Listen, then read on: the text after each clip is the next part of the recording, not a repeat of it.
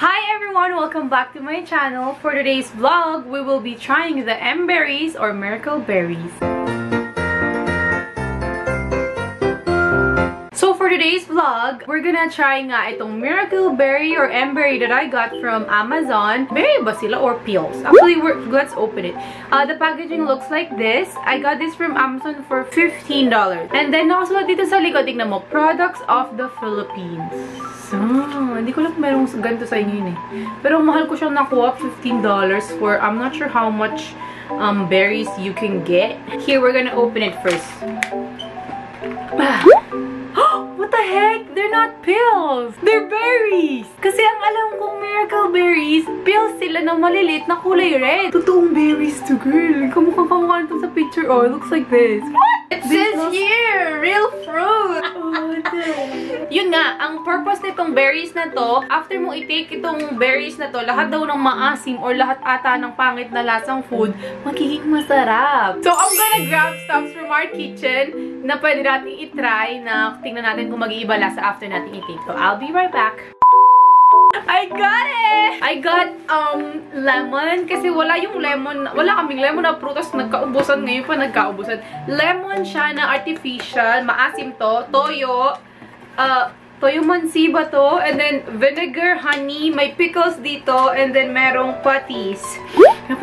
May patis dito. So, ayan, meron. So, eto na. Pagtsagaan na natin ng mga condiments. Baka pwede naman. So, are you ready? First daw na gagawin ay you need to dissolve. Actually, no. You wanna try first everything without the berries? No. Why not? We know how it tastes like. Okay. We know kung anong lasa daw ng condiments. Okay. So, the berries, they look like this. Can you show them pangit yung kuko ko? Go. That's the berries. Kalahati lang siya ng berries. So, 5 berries lang to. Chinap-chop into half. Naging 10 pieces siya. Oh, mahal. Pero like, tears. 30 seconds on your front teeth. Huh?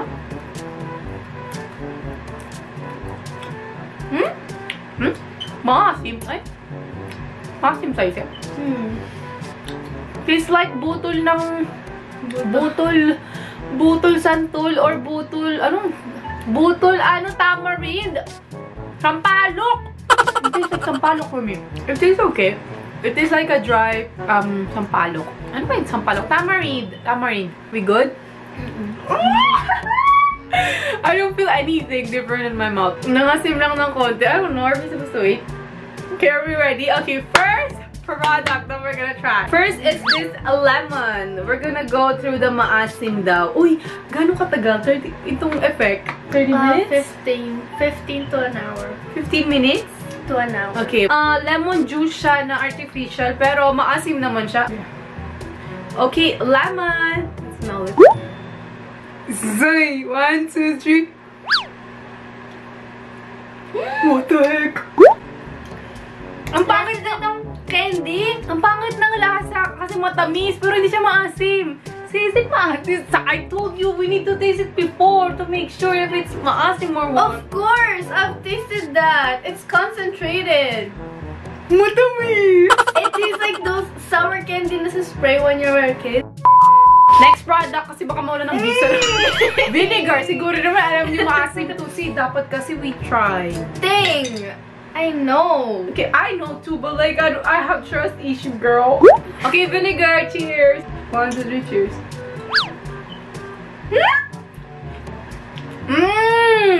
This is so sweet. Alam mo siyang vinegar, pero alam mo siyang vinegar, pero may hindi, tumutusok pa rin. Is that what it's called? Hindi, alam mo siyang vinegar, pero parang may hinaluan siya ng asukal. May tumutusok pa rin, pero may hinaluan siya ng asukal. What the heck? That's amazing. Next one, patis. Zoy, barado ang patis. Kunti lang, medyo malakas ang tama ng patis. So, patis, cheers. Patis is maalat, okay? Anyaman. No, it's sweet. Maalat. It's sweet, girl. This is what I taste like. That's why I like patis. Kublukwas mo. Ang baho ng bibig. Baba ang pepe. It's sweet to me. Wala na effect agad sa'yo. I think the vinegar is too strong. Toyo mansi. Okay nyo na? No. Anong lasa? Toyo mansi. Alam ko sweet to na maalat eh. Cheers. Tamis naman, tamis. Sobrang tamis na ngayon. Maalat nga! What the heck? What's wrong with your taste buds? Maalat! Pickles! Gagal si mama, binuksan ko isang pickles niya. Pero i-rep ko naman ito, hindi naman ito masisira. Itong pickles is supposed to be sour, maasim siya. It's sweet. This one's sweet. See, it working! Okay, tapos na yung mga condiments. Next one, itong mga nalagay ko dito. Asin. It's salty. Here we go. It tastes like salt. It's salty but sweet. I think nag-work siyang best sa maasim, right, Seb? Pero yung patis, it's amazing, Grace. It's amazing. Kape. Bitter? Yeah, we'll see anong effect niya sa mapait. Konti. Ay, mapait? Mapait siya, girl. Next one is asukal. We'll see kung ano mangyayari sa sweet. Sweet pa. Tingnan natin kung magiging sweet pa.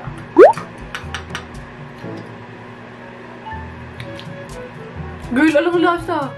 Parang buhangin ba? Anong lasa? It's the patis for you. Parang buhangin. Nag-die down yung asukal. Diabetic. Parang buhangin. Next one, ang pinakayaw kumanghang. Tignan natin kung What is that? chili paste. If you guys don't know me, ayoko ng manghang. Hindi ako nakain ng manghang. Once the street. Kay manghang yan, kay manghang. So, wala siyang talab sa pait at saka sa anghang. Meron siyang talab konti sa alat, pero mas malaki yung talab niya sa asin. We're gonna try cheese! Ang cheese, maalat na parang maasim na walang lasa, kaya ayoko yung cheese. It's not maasim. Say, it tastes, there's underneath. There is underneath. Okay, we're gonna cut it in half. This is the bag kind of cheese. Ay, no. Okay, 1, 2, 3, go.